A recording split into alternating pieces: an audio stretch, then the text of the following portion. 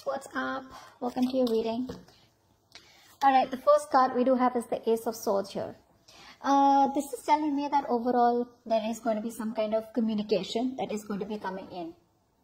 Communication coming in from someone else, or this could just be inner clarity. Okay, clarity about what? This could be clarity about a past person. I'm getting more of a past person out here. Usually that's when the Ace of Swords comes in, because it's like that's when the harsh reality hits in. Now the Ace of Swords is an energy where whatever truth, whatever truthful communication or whatever inner clarity that you get, you got to use your logic, which is what you're going to do for the first 10 days of November. I think you're going to be very logical about whatever's going on in your connection here. This could be communication that is even coming in, okay, but this could be cutting through bullshit also, and also having a brand new start, either with this person after getting the clarity, or the kind of clarity that you get, you choose not to be with this person and move on, okay? We're going to clarify the Ace of Swords. Tell me, what's the Ace of Swords? What's the Ace of Swords here? What is this Ace of Swords here? Clarify the Ace of Swords. Wow, strength. So whatever clarity is going to come in, right? I think there's going to be a lot of communication back and forth here, because we have the Eight of Wands here. So I feel, Aries, for a lot of you, whoever, that there is no communication between you both here. If things are stuck, stagnant, and you feel nothing's moving forward, it's going to pick. It's going to pick up out of nowhere. It's going to be unexpected. A lot of online communication here, okay? But yeah, with the strength here, I feel whatever communication is going to come in, you're going to resist it. I think you're going to resist it, because this communication, like I said, did I say that before? Whatever communication is coming in, this could be a past person out here. This could also be online communication with a lot of other people that you're talking to.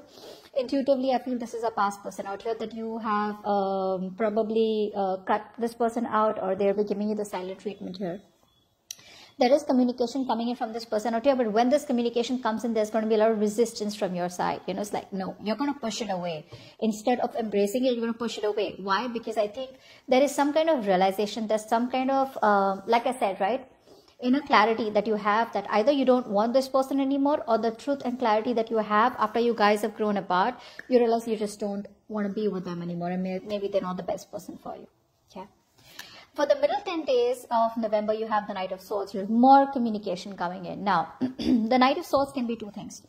Either this is someone who's coming in towards you, okay? But this Knight of Swords is a very argumentative energy, okay? So whoever's coming towards you, right?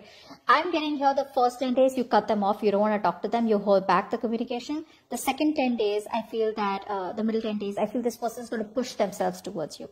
When this person pushes themselves towards you, right, I feel there's going to be some kind of argument, okay? The Knight of Swords is not really a romantic energy. It's someone who lacks intimacy. Someone here who's just acts without thinking, which is what is going to happen for the middle 10 days. What's the Knight of Swords here?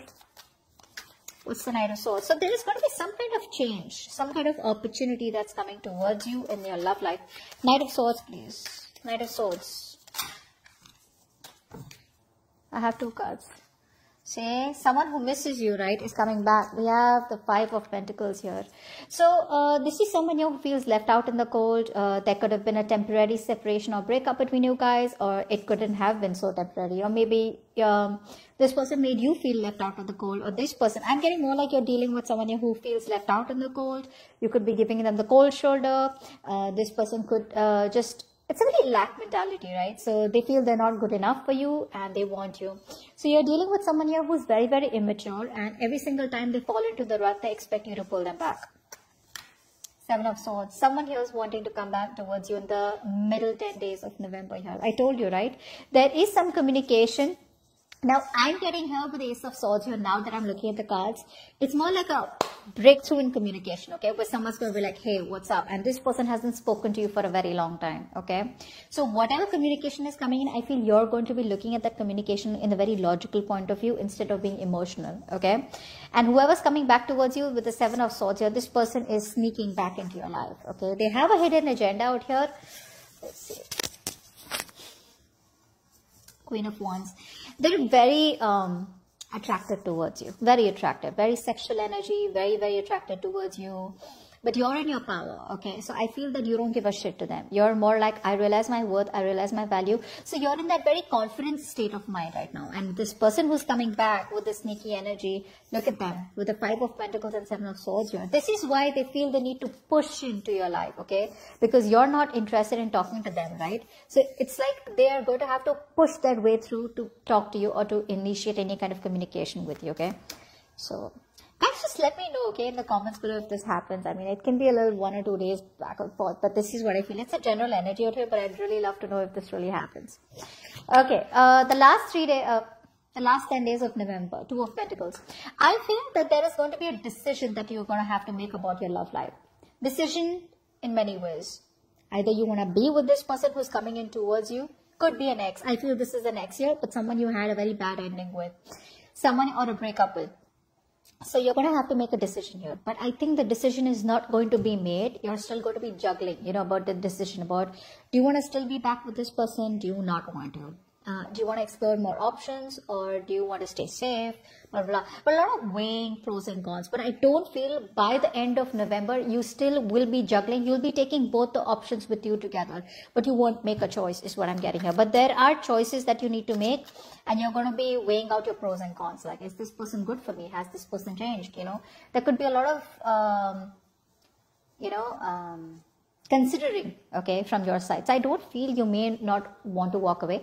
Few of you could walk away. A few of you would still be wondering, okay. It's more like you're still not choosing, but you're calculating, you know. You're wanting to probably rethink or take a second opinion, okay, to yourself, or probably even ask other people out here. But I feel that there is still going to be a lot of juggling. Okay, no decision is going to be made, but you're going to have 2 options in the last 10 days of November, and you're not going to be making a decision, but you're still going to be like back and forth. 2 of Pentacles, what is this? Clarify this. 2 of Pentacles. 2 of Pentacles, please. What's the clarify the 2 of Pentacles? The Lovers here. Okay, so I do feel that you're going to be very you're going to be controlling your life. Look who we got here, bottom of the deck. That's you, Aries. So you're going to be very, very rigid. I feel that you're going to be very rigid. You're going to be like, you know what, my way or the highway.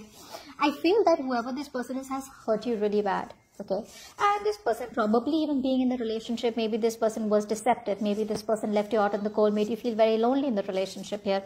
You're going to have to make a choice. Now when the Lovers comes in, this could be a choice about commitment. This could be very, very important, life-changing, significant decisions that you have to make. Again, I don't say you're making a choice by the end of November, but you're going to be at a crossroads here. Now, for a lot of you, I'm getting that there are 2 people that you have. One is going to be probably a new person, okay? And then there's going to be this past person coming back towards you, which is why you're going to have to make a choice. Do I want this person or not? I feel that overall, you're not going to be making any decision like I'm getting here. It's a very no action intention. It's more like, you know what, let me think logically, you know. You're going to be pushing, suppressing your emotions if you have any left for this past person out here. But there's no choice being made here, okay? Because this choice is more like, do I want to be with this person again and start this entire experience? Because your past experiences could be holding you back from this person here. If this is not an old person and there's a new person coming in, that this is more like, do I want to commit to this person? Do I want to be with this person forever? Is this person aligned with my values? Okay, are we both on the same page here? Okay, but I do feel that even if there's no new person coming in, even if you're okay and single on your own here, you're still going to be contemplating, do I want to enjoy my single life? Or do I want to go back to my ex who was toxic?